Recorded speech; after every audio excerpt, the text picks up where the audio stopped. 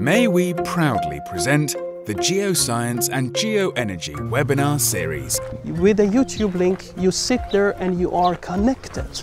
And the connectivity is the strong point here, that you are connected with the entire globe of geoscientists and geoengineers. I feel incredibly privileged and honored that we have, on the one hand, our speakers who dedicate their time, and we have sort of quite a trusted group of followers who tune in once a week to listen to our webinars.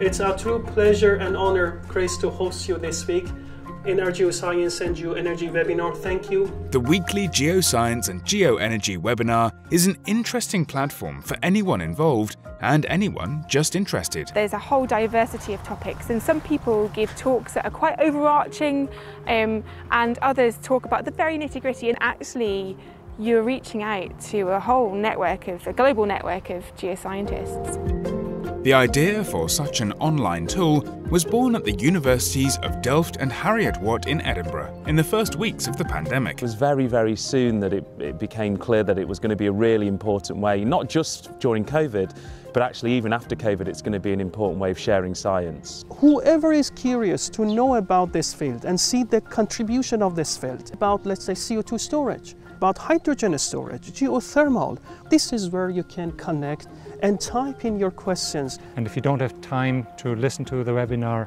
while the seminar is live, you can always watch it later on and get access to the latest and hopefully greatest research related to geosciences and geoenergy.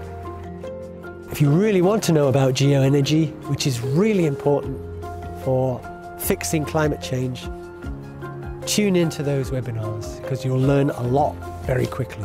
Thank you very much. Thank you, Pacelli. Thank you to our audience. Thank you, Maren. And see you all next week then.